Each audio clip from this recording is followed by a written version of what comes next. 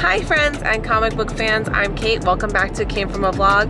Today we're going to Tate's Comics with my sister, my brother-in-law, my brother, my nephew, and all my crew. So let's go.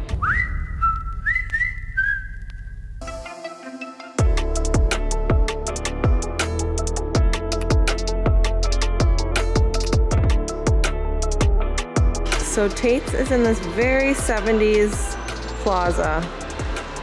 It's like a time capsule. They also have a great record store here called We Got the Beats.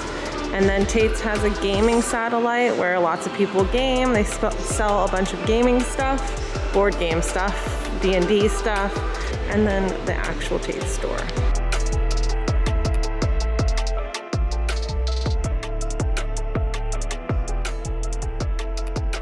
The kids have been loving playing Scott Pilgrim vs. the World, the game, on the Switch lately. I do like these yummy, yummy scented glitter gel pens. Oh yes, you can't go wrong with glitter pens.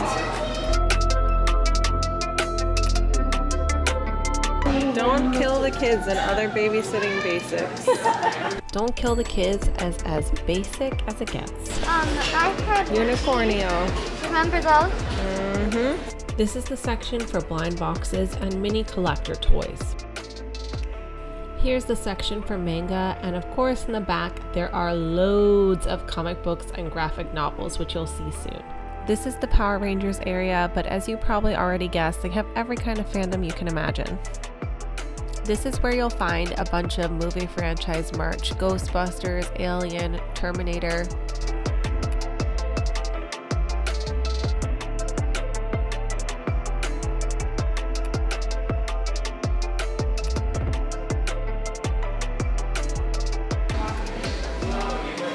Look at these half-naked men, famous for touching one another.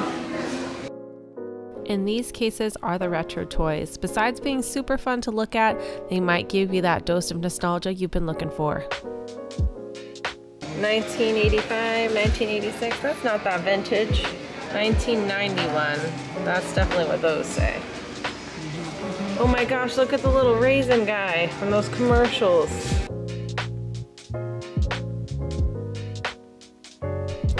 Sergio and Holden have been playing through the first Kingdom Hearts on the Xbox, so we thought that these toys were pretty cool.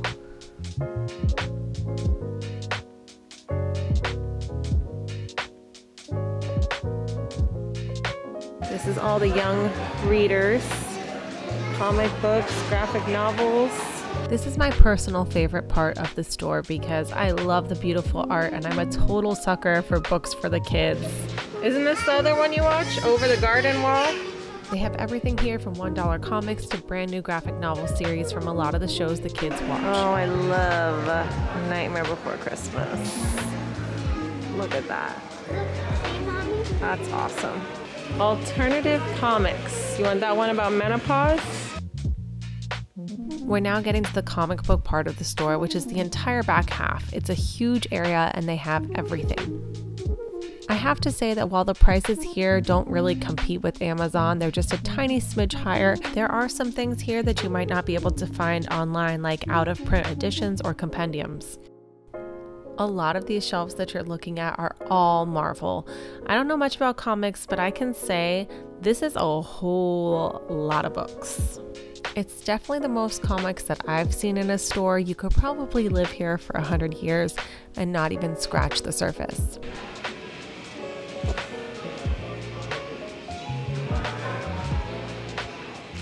These are so cool. I was staring at these for longer than I care to admit. These are so neat, really.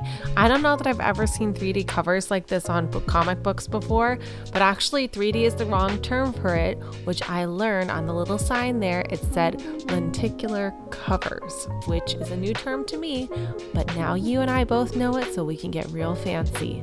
We're gonna be out there calling everything lenticular. It's gonna be real weird. Can you tell me what we're looking at? Because I have no idea. Books, literature. Fine literature.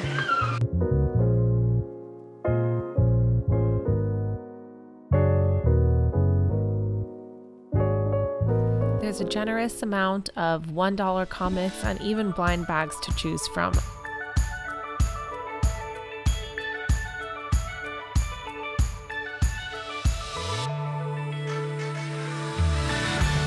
Now we're moving into the Star Wars area. They have some vintage toys from the 80s that are pretty cool to look at, and of course lots of brand new things as well.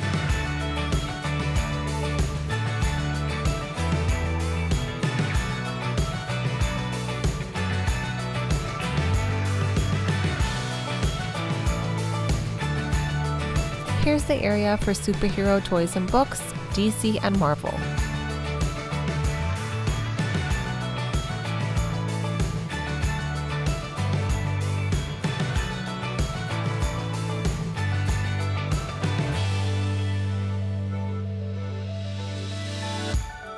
I love all the nerdy little details at Tate's, like this "You shall not pass" sign over here.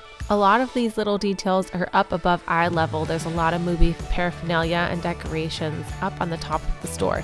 Speaking of up, we just went upstairs into the little loft area, which is an art gallery and gift boutique.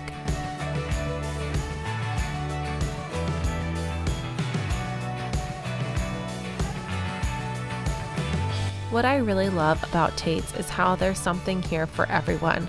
Whether you're into DC, Marvel, comics, cats, tacos, pizza, art, you can find something unique here.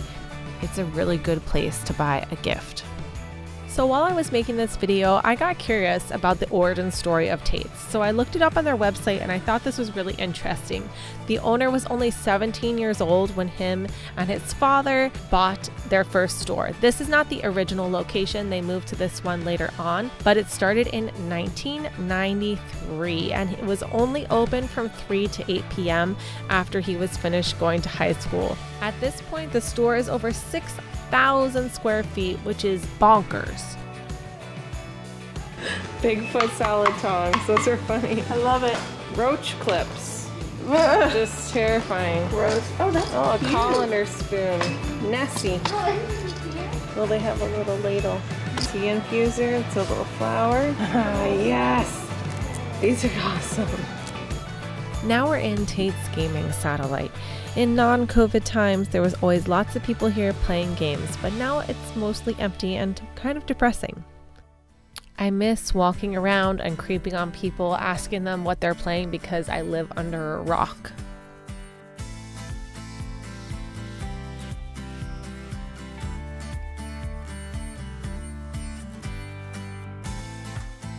So obviously they sell lots of board games, models, and paint to do your own, Dungeons and Dragons stuff, magic cards, Pokemon cards, and probably a lot of things that I forgot to mention.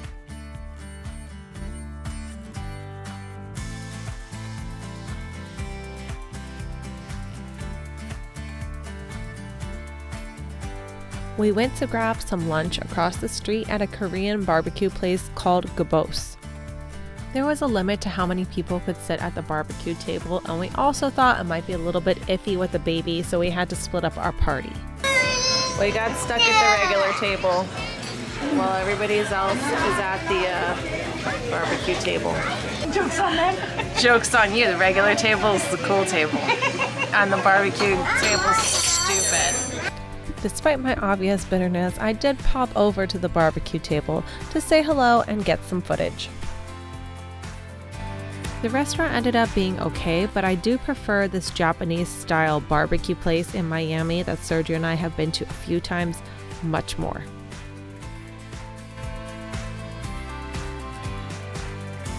We're back home now, and I have to say, if you ever find yourself in the Lauderhill area, you have to stop by Tate's Comics. It is an institution. Isn't it so cool? We had a great day out and about.